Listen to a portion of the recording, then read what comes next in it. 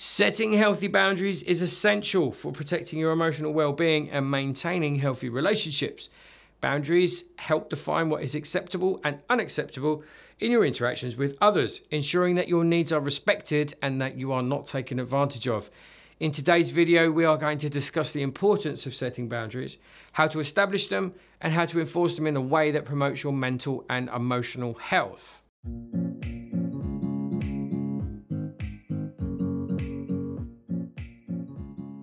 What are healthy boundaries?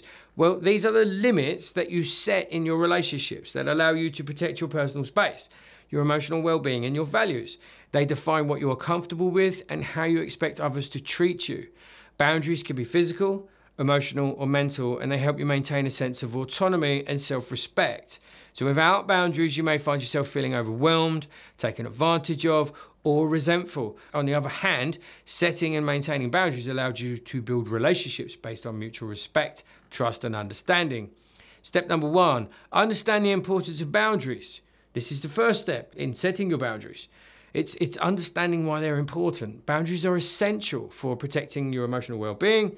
They help you manage your emotions and prevent others from overstepping or violating your personal space. So in turn, they help you maintain healthy relationships because boundaries ensure that your relationships are balanced and that both parties' needs are respected. They preserve your sense of self because they help you maintain your identity and your autonomy, preventing you from losing yourself within relationships. They reduce stress and resentment because they prevent you from feeling overwhelmed or taken advantage of, reducing feelings of stress, frustration, and resentment. So recognizing the importance of boundaries empowers you to take control of your relationships and protect your emotional and mental health.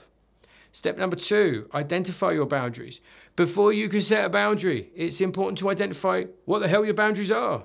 So this is actually going to involve reflecting on your needs, your values, and your comfort levels in various situations. And you're going to draw on your experiences from this probably as well. So consider the following areas: physical boundaries, which involve your personal space, your privacy, and physical touch. For example, how comfortable you are being with others, how close, how much physical contact you're comfortable with. You need to design or develop your emotional boundaries, which involve your feelings, your emotions, and your energy. For example, how much emotional labor are you willing to take on? How much time can you spend discussing certain topics before feeling drained? There's also your mental boundaries, which involve your thoughts, your opinions, and your beliefs. For example, how you respond to others, challenging your ideas, or how much you are willing to engage in certain types of discussions. You can also have boundaries with yourself, like if you're an overthinker and stuff like that, you can set boundaries on things, try and hold that boundary. Time boundaries, which involve how you allocate your time and your energy. So how much time will you spend with others versus how much time you need for yourself? So by identifying these boundaries, you can gain a clearer understanding of what you need to feel safe, respected, and valued in your relationships. Step number 3, communicate your boundaries clearly. Once you've identified your boundaries, the next step is to communicate them clearly to others. So this involves expressing your needs and your limits in a way that is assertive but respectful. And here I'm going to give you some tips for effective communication. Be direct and specific. Clearly state what your boundaries are and what you expect from others. For example, I need some time alone after work to unwind before we talk about our day. Use I statements. Frame your boundaries in terms of your own needs and your feelings rather than using you statements and blaming or accusing the other person. For example, I feel overwhelmed when I'm constantly interrupted. Can we agree to let each other finish speaking? Stay calm and composed. Communicating boundaries is going to be difficult, especially if you didn't have them with someone before. But it really is important to remain calm and composed. So avoid getting defensive or angry and focus on expressing your needs in a positive and constructive way. Be prepared for a pushback because some people are going to resist or challenge your boundaries, especially if they're not used to you setting them. They may even leave your life because of them. Be prepared for it. Make sure you stand firm and reiterate your boundaries as needed. Remember that it is actually okay to assert your needs and to expect others to respect your boundaries. If they don't, then they're never going to respect you anyway. Healthy relationships are built on mutual respect and understanding. So if you've got boundaries and someone else has got boundaries, you in turn also have to adhere to their boundary. Don't just have your boundaries and go, oh, I'm going to walk all over yours. Step number 4, enforce your boundaries. Because deciding what they are and then setting them is only half the battle. You need to then enforce them. This is also equally important. What this means is holding others accountable when they overstep your boundaries and taking action to protect yourself if necessary. And I'm going to give you some strategies for enforcing these boundaries. So, be consistent. Consistency is absolutely key when it comes to enforcing boundaries. If someone oversteps your boundaries, remind them of your limits and reinforce the boundary. For example, I've asked you not to call me during work hours. Please respect that. Follow through with consequences if someone continues to violate your boundaries. And also don't enable them to if you move the boundary, you've lost. You know, they're going to keep doing it.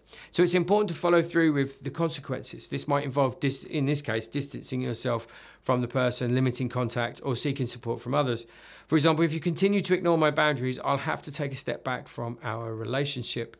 Seek support if it's needed, as I mentioned. And if you're struggling to enforce your boundaries, consider seeking support from a therapist or a trusted friend, because they can provide guidance, encouragement, and accountability as you work to maintain your boundaries.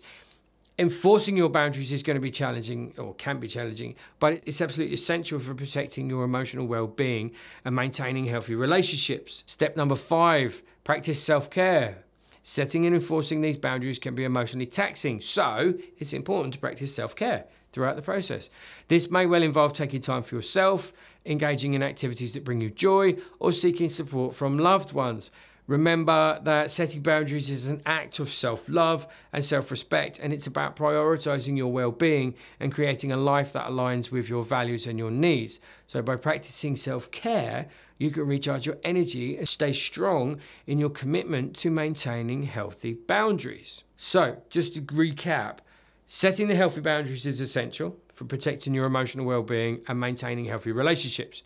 By understanding the importance of boundaries, identifying your limits, communicating them clearly, enforcing them consistently, and practicing self-care, you are going to create a life where your needs are respected and your well-being is prioritized. There was a brief overview. I hope you enjoyed it. Please like and subscribe. It really does help the channel. Please feel free to comment in the comment section below, share your experiences, ask any questions. You do deserve to be in relationships where your boundaries are honored and your emotional well-being is protected.